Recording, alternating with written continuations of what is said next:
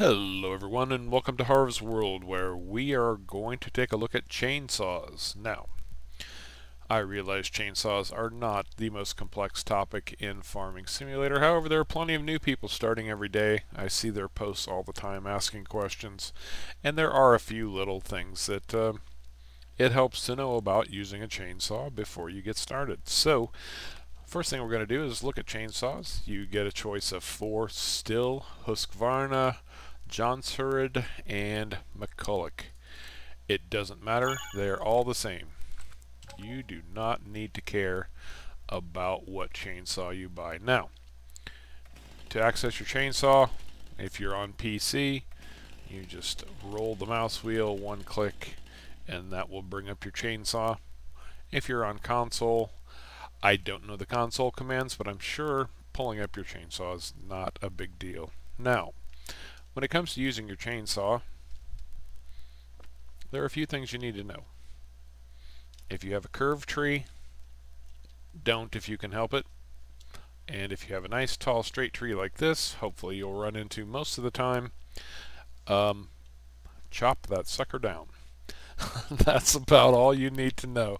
But when you have your chainsaw, you can rotate it like so, left or right. Now, one of the little tricks of the chainsaw that a lot of people don't know is the tree will fall in whatever direction you rotate your saw. So if you're cutting from right to left, like so, the tree will fall to the left. If you flip this over and cut through left to right, the tree's going to fall to the right. And it also depends on the angle. So if I'm standing here, the tree's going to fall that way. Actually, I'm going to be cutting this way, so the tree's going to fall like that direction. So that's one thing to know. Another thing to know about your chainsaw, when you're ready to chop down a tree, you're going to come up and you're going to get a ring. A blue ring means you're generally just not close enough, so if you step up, it's going to turn green. Now, crouching is an important part of using a chainsaw, so to get lower on the trunk, if you want to get a nice short stump, you will cut, or you will crouch down and try to keep your cut circle flat. If you angle it down like so, it can cause problems when you cut the tree might actually just stand there. You can get it to fall over eventually. You could cut it a few more times, do whatever you want to do, but it works best and is easiest if you just cut it flat like so. So we'll just cut this one from right to left, and you'll see it's going to fall to our left. Like so. And I will come up and I'm going to flip this over just to show you that it does in fact change the direction that the tree falls. Come on. There we go. Or no? Yes? No? Maybe? Yes? There we go. Okay.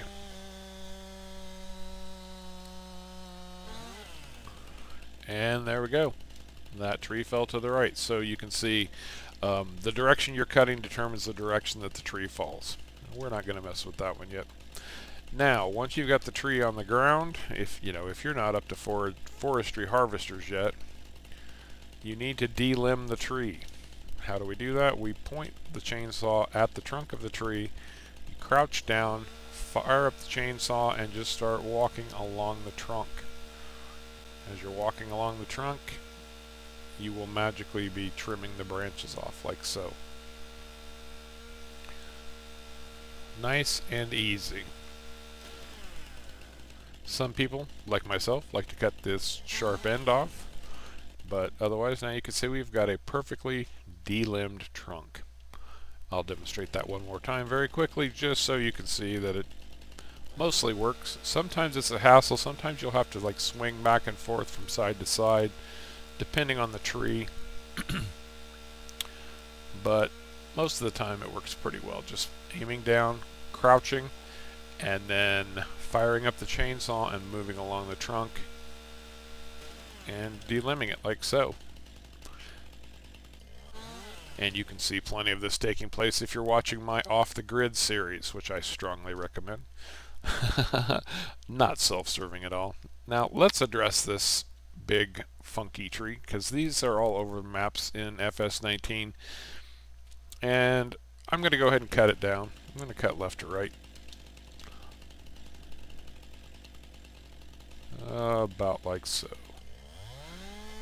Now, the tall, straight trees that we cut down, those are spruce, and those are generally the kind you're going to be cutting to sell to the sawmills and such.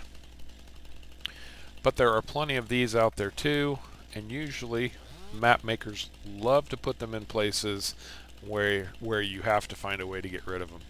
My recommendation is chop them up into bits, turn them into wood chips, or just cut them into small manageable pieces, because delimbing these is a real hassle, and I'll show you why. Because a lot of these limbs don't come off, you've got to cut them down like so. It's not like the spruce trees that we just did. These actually, you've got to remove these branches with the chainsaw like so.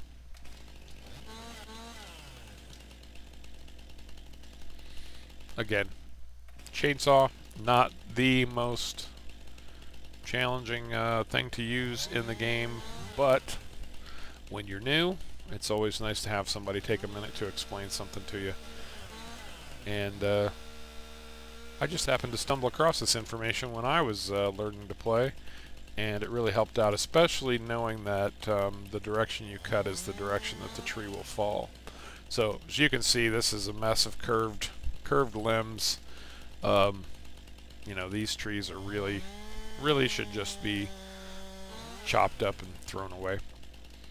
But you are going to run into them. So that is my lesson on chainsaws for today. I hope you found this helpful.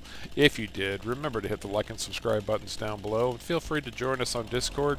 There are a few people in there all the time chatting. And until next time, y'all take care.